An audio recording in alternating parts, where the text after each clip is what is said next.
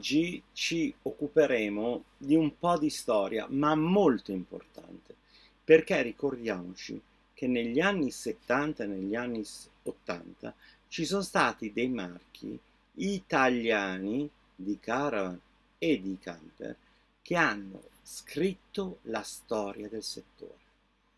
Cioè, faccio un esempio, se non ci fosse stata la serie blu di Laverda e successivamente perché la serie futura di Nardi, le caravan ancora oggi probabilmente avrebbero il gavone esterno davanti, non sarebbe inglobato nella scocca.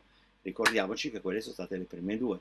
Romano Nardi stesso disse che l'idea gli venne quando vide quello della serie blu della Laverda. Ci sono dei marchi che veramente hanno rivoluzionato il settore. Prendiamo ad esempio la serie Ascot di Laverda, la prima in assoluto a proporre i letti a castello fissi esattamente e precisamente come oggi tutti ce li hanno. Gli anni 70 e gli anni 80 hanno visto veramente rivoluzionare il settore, riscriverlo grazie agli italiani, grazie ai costruttori italiani.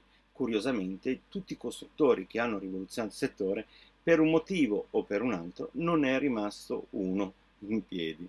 Qualcuno è fallito, qualcuno invece ha chiuso perché si è dato altre attività, cose del genere, però di fatto rimane che oggi non c'è un costruttore italiano di quelli che hanno rivoluzionato il settore dal punto di vista tecnico e tecnologico che è rimasto in piedi. Uno di quei costruttori minori ma che ha rappresentato un'evoluzione pazzesca è sicuramente l'Alcar. Attenzione, Alcar con una L, perché Alcar con due L è la nuova Alcar di Torino che esiste ancora e gode di ottima salute. Alcar invece era un'azienda con sede a Dalmine che ha vissuto pochissimo tempo, proprio ha vissuto il breve volgere di 2 stagioni, 3, e era frutto di un gruppo di tecnici e di manager che uscivano dall'Enag perché avevano in mente di fare una cosa che era rivoluzionaria e che in realtà poi si è dimostrata un'idea così vincente che oggi io sto trasmettendo da un'Adria ad Ora che ha quella soluzione, ovvero il rivestimento esterno delle pareti in vetroresina. Attenzione, mi direte, no, la monoscocca in vetroresina, bla bla bla bla. Sì, è vero, all'epoca c'era la Levante, poi c'è stata la Lander, Eurocaravan, la Franza e tante altre, anche costruttori stranieri che proponevano il concetto di monoscocca. Oggi abbiamo Wingham, che è un costruttore italiano che produce sia i camper che le caravan in monoscocche di vetroresina. Ma l'idea di quei tecnici fuoriusciti Elnag era quella, loro avevano proposto alla Elnag di sostituire il foglio d'alluminio di rivestimento esterno, quindi la parete rimaneva costruita come all'epoca, di sostituirlo col foglio di vetroresina.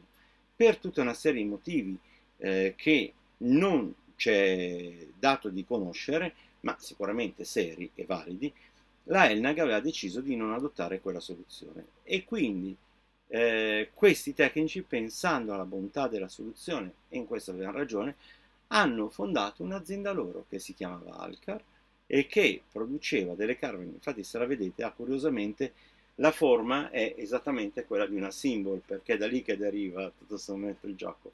E avevano presentato questa caravan che all'inizio ha avuto anche un buon riscontro in mercato.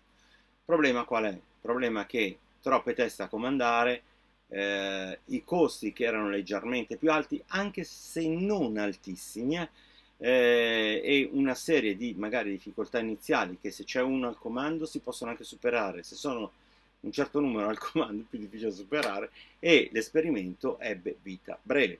Però rimane il fatto che è stata la prima caravan, primo veicolo recreazionale in assoluto ad avere rivestimento delle pareti in vetroresina.